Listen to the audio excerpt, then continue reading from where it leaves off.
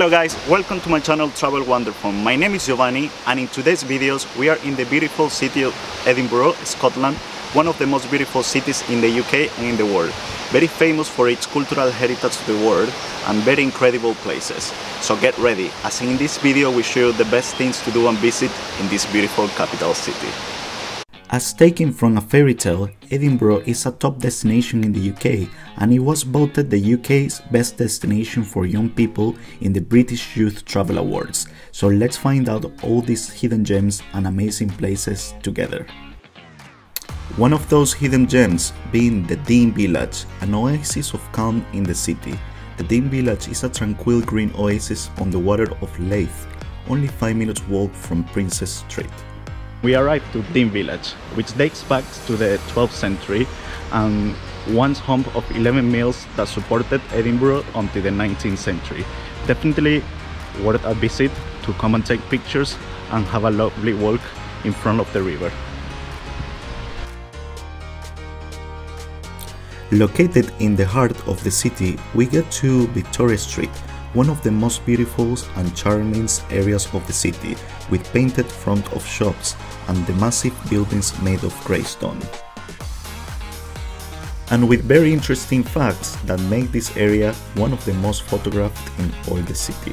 Guys, so we arrived just now to Victoria Street, located in the old town.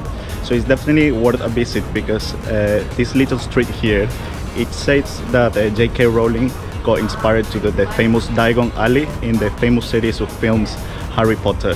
So if you are a fan movie of Harry Potter, this is definitely having a look here. Is definitely worth it, and there is a lot of shops that contain Harry Potter souvenirs and articles.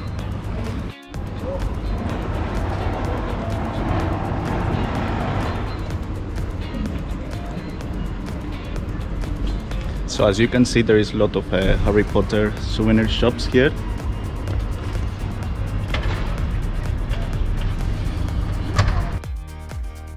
So if you are a true fan of Harry Potter, make sure you visit the stores in the Victoria Street, inspiration of the Diagon alley. There is so many souvenirs and things you can buy.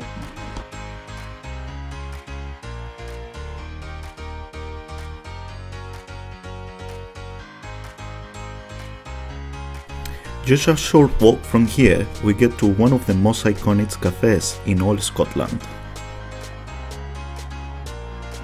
So we are now in the Elephant House Cafe, one of the most popular cafes in Edinburgh and in the world, as this is where J.K. Rowling used to come and write books, and it is said that she took the inspiration to write Harry Potter in here. You can see the pictures in the walls, even postcards that you can buy with J.K. Rowling writing in here. We're eating right now some brownie and drinking some coffee, and it's very nice, to be honest. It's usually really busy, but we managed to get in here.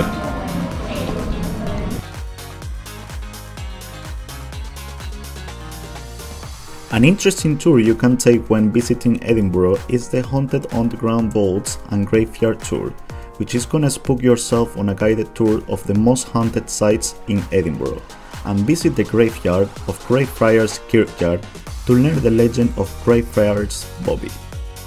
Bobby was the name of a Skye Terrier who belonged to John Grey, a night watchman for the Edinburgh Police. They were inseparable, however in 1858 John Grey died, and after this moment Bobby never separated from his master's grave, making him one of the most iconic characters in Edinburgh. Bobby was buried just inside the gate of the Greyfriars Kirkyard, not far from John Grey's grave. It is important to note that these graveyards also serve as an inspiration to J.K. Rowling when naming some of her characters in Harry Potter, like for example Professor McGonagall or Tom Riddle, or should I say Lord Voldemort. The tour has a price of £18 per person and it lasts 1 hour and a half. Another interesting tour you can take when visiting Edinburgh is Firth of Forth, a 90-minute three bridges cruise, with views of the three bridges, including the UNESCO World Heritage Forth Bridge, Ishcombe Island and Medieval Abbey, During your cruise, you will also have incredible views of the Edinburgh skyline. During the tour, you will find plenty of opportunities to both see and photograph a wide variety of marine wildlife, including seabirds, porpoise, and seals.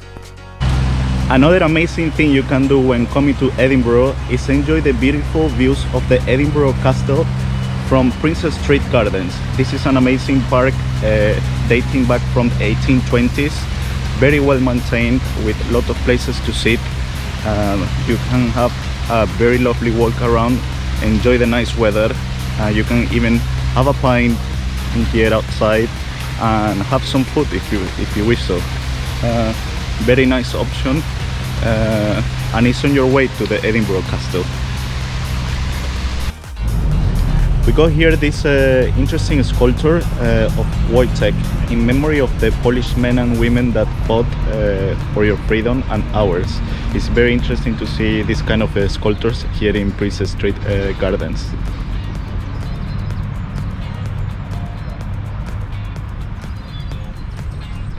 I mean, look at this view, so beautiful. And remember, if you're enjoying this video so far, make sure you give a like, you subscribe to the channel, and you activate your notifications. It is for free and it takes literally 1 second to do. Look at this amazing view of the Edinburgh Castle from here. And we finally arrived to Edinburgh Castle, which is one of the oldest fortified places in Europe, with a long rich history as a royal residence, military garrison, prison and fortress. It is alive with many exciting tales. When you climb Castle Hill, you will walk in the footsteps of soldiers, kings and queens, and even the odd pirate or two.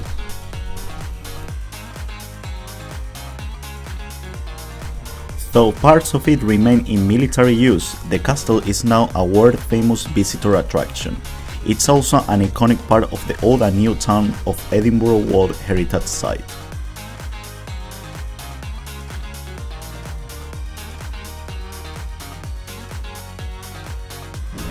Look at this amazing view from here. From here you could feel back then in the top of the world and you will be protected from any enemy. And from here you could see where to attack and how to defend yourself.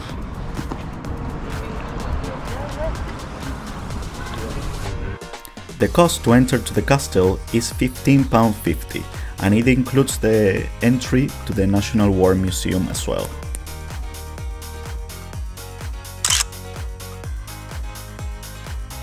Known as the country which leads the whiskies around the world, we have here an amazing shop in which you can find the very own made Edinburgh Castle whiskies. So it's interesting to have a look at different kind of whiskies from all over Scotland and have a try.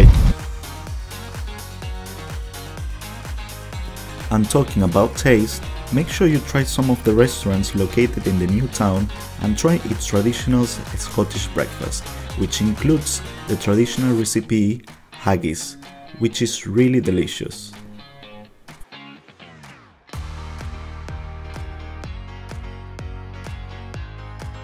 Continuing our adventure, we arrived to Calton Hill, Edinburgh's own Acropolis. The panoramic views from Calton Hill have astonished and inspired visitors for centuries. Major landmarks can be seen from a bird's eye view. Arthur's Seat, with the cracks behind Holyrood Palace and the Parliament, Leith and the Firth of Forth, Princess Street in its new town, Crete and the Royal Mile, climbing up towards the castle. Calton Hill is also famous for its collection of historic monuments, which form some of the most important landmarks of the city. One of the most striking is the National Monument, inspired by the Parthenon in Athens, intended to commemorate the Scottish servicemen who died in the Napoleonic Wars. It was never completed, leaving just the 12 columns that you see today.